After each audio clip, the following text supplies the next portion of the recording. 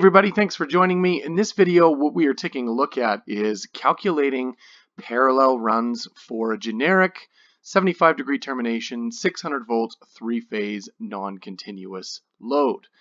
We're not looking at the limitations for parallel runs, but we are taking a look at doing the actual calculation and using the 2018 version of the Canadian Electrical Code to size the conductors required to feed a 440 amp load.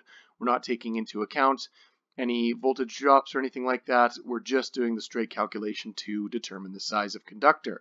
So before we get going, we will mention briefly the things that we need to keep in mind when we are doing parallel runs.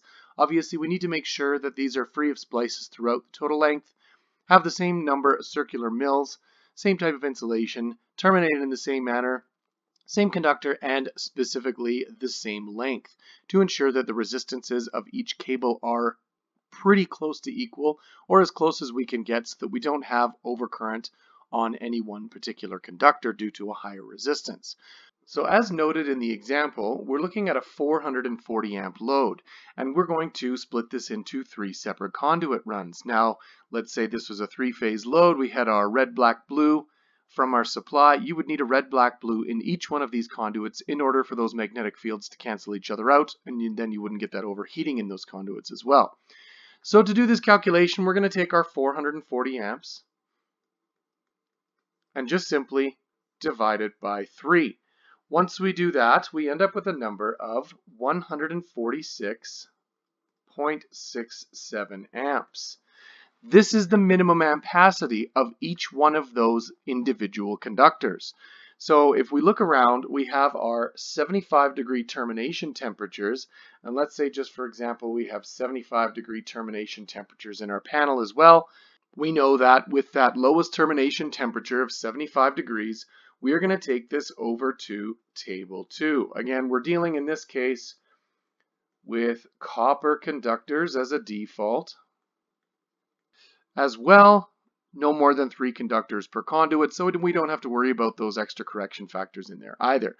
So at table 2, we know with that 75-degree column, based on that lowest termination temperature of 75 degrees, each one of those conductors should be a number 1/0 with an ampacity of 150 amps, so that we know inside this conduit there should be 3 number 1/0 conductors, and each one of those conduits will contain 3 of those number 1/0 conductors to supply that 440 amp load. Now, if we wanted to go ahead and calculate the overcurrent device required, again, we are concerned with protecting the conductors that we've run, not the load itself. So to size the overcurrent device, we're going to take now the ampacity of our conductor and multiply it by the number of parallel runs that we have. So in this case is 3.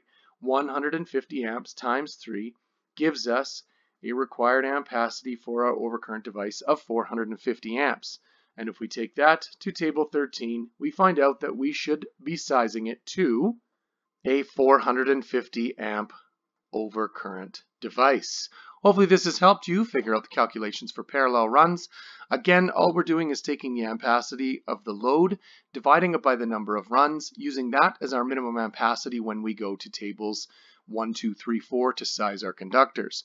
One last thing to keep in mind, if you do this calculation and it ends up with anything smaller than a 1/0 gauge conductor, the code tells us that we cannot be smaller than a 1/0 gauge conductor for parallel runs. So keep that in mind as you're doing your calculations as well. Thanks for watching.